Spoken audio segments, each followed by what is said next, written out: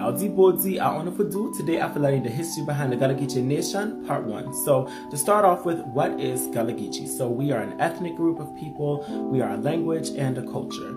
So where do we come from? So we are the descendants of West Africans who were kidnapped from rice-growing tribes on the windward coast of Africa and brought to the low country and sea islands of states and colonies such as North Carolina, South Carolina, Georgia, and Florida, specifically for the cultivation of rice, because before tobacco became the cash crop, it was rice.